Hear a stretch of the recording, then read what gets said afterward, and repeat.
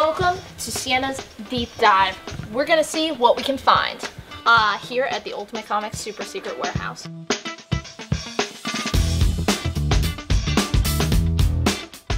I found this box labeled with a question mark, which usually means that someone was starting on doing something with it and then lost it. We lost track of it here.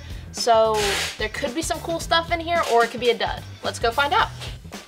Alright, so like I said, have no idea what's in here. Could be good stuff, could be junk. The first book, nothing crazy. Avengers Annual. Cool Gelato art, but you know, not worth anything. Going through, looks like some Captain America. Looks like the Brubaker run, which is cool, but this looks like just kind of run stuff. Nothing crazy exciting. I mean, it's great stuff, but it's just, you know, nothing very exciting. Alright, I wonder if this whole box is just Captain America. Okay, it's kind of cool. A little bulk pack. These aren't in great condition, but this is Star Wars, the first issue of Marvel Star Wars. It's the first issue in the Disney Star Wars Extended Universe. This was also the highest print run book in the modern era of comics until Berserker from Boom Studios, which is kind of cool. So a little bit of comic book history. In this condition, not worth a ton, because we just, I guess, left it in a bag. We got some of the director's cuts, a different printing where you get some backup material. Again, not in great shape, so not worth a ton, but still kind of cool. This looks like it used to be in our back issues. Spider-Man vs. Wolverine. Again, not worth a ton, but just a really cool book for fans of both characters. Some cool Bronze Age stuff. Again, now we're just getting to some random back issues. This is cool. This is some Adam Hughes Catwoman covers. They're just super popular because of the covers. They've got, you know, lower print run because it's, you know, issue 65 of Catwoman, which isn't a crazy popular series, but collectors love Adam Hughes. So these look like they're actually in really nice shape. So they're looking like they're near mint. Got a couple. Again, just really weird. I love that pose. That is a great pose. I love these covers. Maybe the rest of the box is Batman. Some beat up Bronze Age Batman. This is from like the Neil Adams era, which is my favorite era of Batman. Again, I don't know why we have all these random back issue books in the box, but we might have been pulling stuff for the live show. We do a live show every Tuesday, Wednesday, Friday at 7 p.m. Eastern on our Facebook page. So this could have been stuff that we just thought were kind of cool covers. Maybe trying to put it together a set of Captain America. But yeah. Now this is actually really cool. This is the kind of crazy stuff you find in the warehouse, like once a month. Sorry, I'm just like condition checking for a second. It's not a 9.8, but it's a really nice looking book. This is Adam, Legend of the Blue Marvel, which just blew up like very recently. This is the first appearance of Blue Marvel, which has a ton of spec heat on it because people are trying to put together what's happening in WandaVision. So they think this character could show up out of that series. The print run on this, insanely low, like under 20,000. I will try and find that for you, maybe put it in little text, but it's real low. And it's the first appearance of a new character.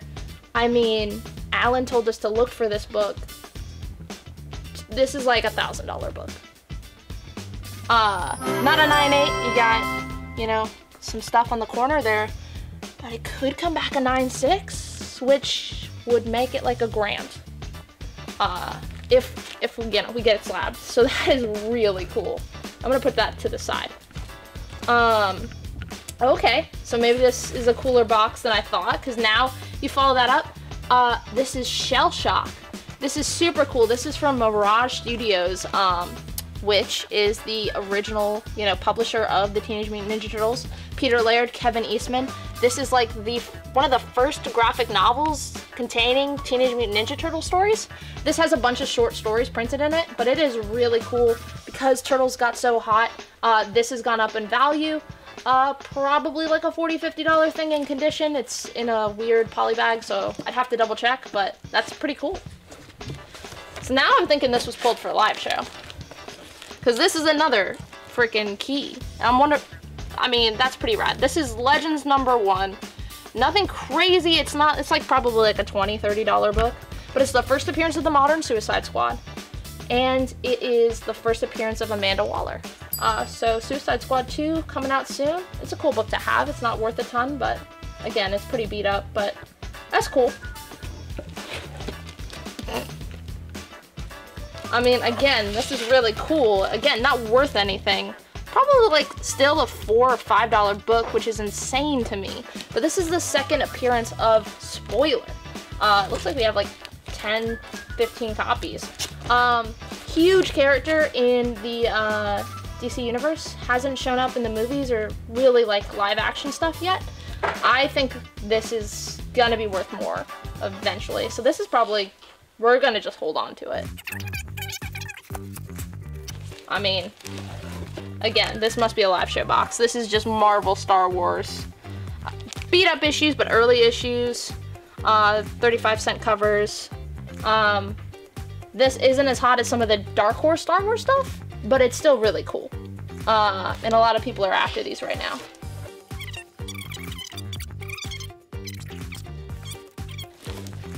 We got a little Magneto mini-series here that is complete.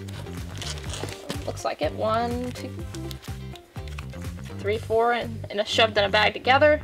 That's not worth a ton, but Magneto's my favorite villain, so, I mean, it's a really fun read. And again, now we're kind of at just random stuff. This is just Alex Ross Batman, written by Denny O'Neil, so that's cool. Part of the Last Ride storyline, but nothing key about it.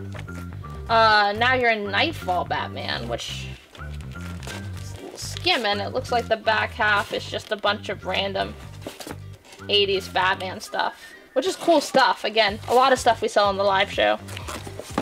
Kelly Jones cover, it's awesome, but not worth a ton. Might have been someone trying to put together a set. And yeah, it looks like just a bunch of random Bronze Age stuff. That's cool. That's definitely something we'll sell on the live show. This is from Panini Comics, which is a foreign comic. I'm trying to figure out where this is, but it looks German. So this is looks like a German print Spider-Man with a sketch cover. So, you know, you can get your favorite artist to draw Spidey on there. That's really cool. We don't get a lot of foreign comics. We don't have a ton. We just don't have a lot of people who bring that into us. So that's pretty rad. I know some people collect these, so that's super cool. I mean, obviously the best thing, that's it. That's the end of this box. The best thing is totally this. I mean, this is a $1,000 book, like I said. Like, hopefully we get a 9.6. I'm just like eyeballing it right now. There's a couple things on the spine, but I mean, even without a 9.6, this is a crazy hot book. Worth going through the question mark box. Filled with a lot of junk. So, very cool. That's it. No longer a question. We've gone through the box. We know what's in there. Yeah, tune in to the live show where you're going to see a lot of this stuff. Probably not this bad boy. We are sending this to CGC.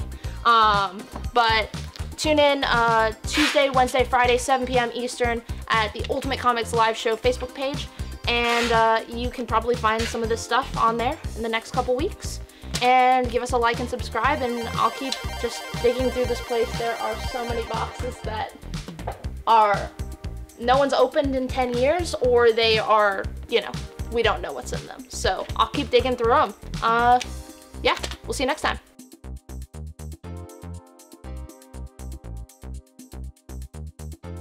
I am really happy about that. That is awesome.